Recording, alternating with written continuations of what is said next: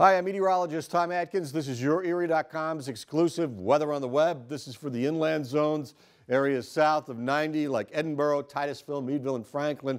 Wednesday night, fog possibly dense. Also, the chance of a late night rain or snow shower, but meager precipitation. The fog's the main story, and the low temperature is 32 to 36 degrees. 7-day forecast. Thursday, again, mainly cloudy, some fog in the morning.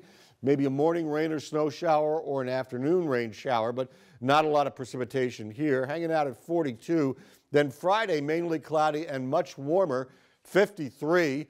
And as you go into the new year on Saturday, wet and warm at 54. Then we go the other way on Sunday. Morning rain showers changing to snow showers, temperatures falling through the 30s.